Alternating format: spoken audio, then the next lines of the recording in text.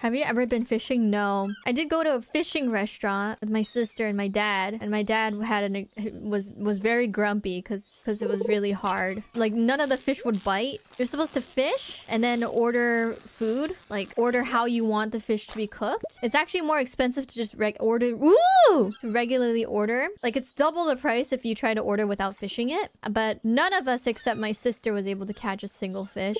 Unless we had help. So if one of the employees notices that you're having a really hard time, they come by to help you. And it's funny. The moment they toss that rod into the water, it only takes them like 2 or 3 seconds to catch a fish. I don't think they use bait. They just kind of like forcefully hook the fish with the hook. Like they just aim well or something. I don't know. But they do it in like 5 seconds. Meanwhile, me, my dad, and mostly my sister were like we're spending like 15-20 minutes just standing there waiting for something to bite. So my dad was very grumpy. He was like, ugh. I was just like, come on, dude. It's okay. So at one point, we kind of almost gave up. We're like, you know what? We're just gonna order the food even though it's like twice the price if we order without fishing it. And then when we tried to, the waiter was like, oh, but it's cheaper if you fish it. We're like, yeah, we gave up. And then he was nice enough to come with us to get another fish so we could order for it cheaper.